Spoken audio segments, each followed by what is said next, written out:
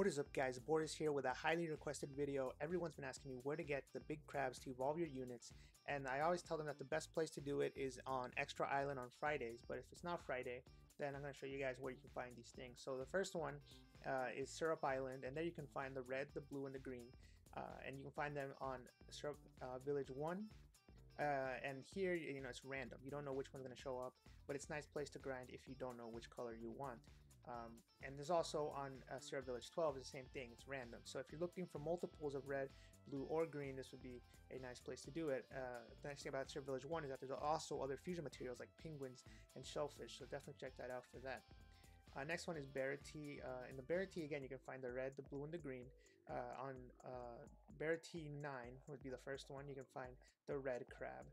Berity 11 is going to be the blue crab, and then Berity 12, which I'll show in a minute, is going to be the green one. And here, the thing about here is that these levels are sort of different because they're more specific. However, the crabs don't always show up. So it's nice, but they don't always show up. So again, this would be a place to go if you're looking for a specific crab. The next place we're going to go to is Arlong Park, and here it's a bit different. You can only get the yellow and the purple crabs.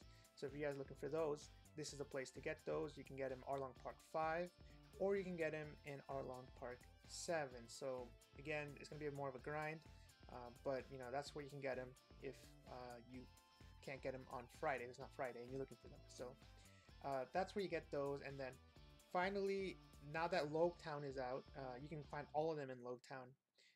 The first ones, again, the red, the blue, and the green. You can find the red on 8. It's actually, this time it's going to be green on 9, and then it's going to be blue on 10. So that's where you can find those. And then on chapter 11, you're going to be able to find both the yellow and the purple. So really, it all comes down to which one you're looking for.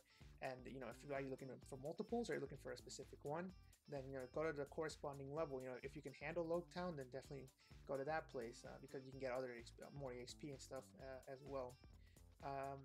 And then the last thing is, of course, like I talked about, the best place by far to do it is Extra Island on Fridays. You just higher drop rates. And then Alvida's dungeon is a really good place to get red crabs. They won't drop as often, but they're definitely on the map, and it's a nice place to grind EXP and for other stuff as well. So those two are by far the best places. Now here I'm going to show you guys a clip from my live stream. So if you guys see me, see me on the screen, but it's not me talking right now. But yes, from this live stream, you guys see I run into the red crab on Logtown 8. I think this was my first time playing it or something. And you guys will see that I managed to, it's a little bit of spoiler, but I managed to get the red crab to drop. So this is again another cool stream moment, and I always recommend you guys check out my streams. I only streamed once, but I'm gonna start streaming more once I get my laptop back. The cool thing here is that, again, I get this crab, and then I have a Luffy that was waiting to be evolved. I had it at max level. Again, this is another question I get. You have to have your units at max level to evolve them.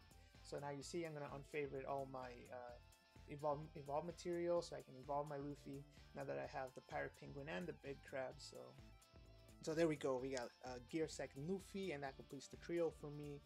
Hopefully this tutorial was helpful for you guys and you're able to evolve your units as well. Let me know in the comments down below if you have any more questions regarding One Piece Treasure Cruise.